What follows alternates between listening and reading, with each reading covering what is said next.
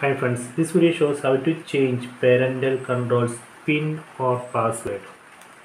Select settings from the right side, then select preferences. Then here we need to enter the current password.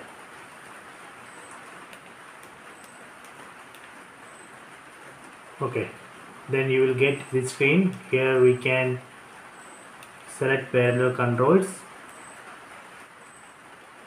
Then here we can see the change PIN. Select it.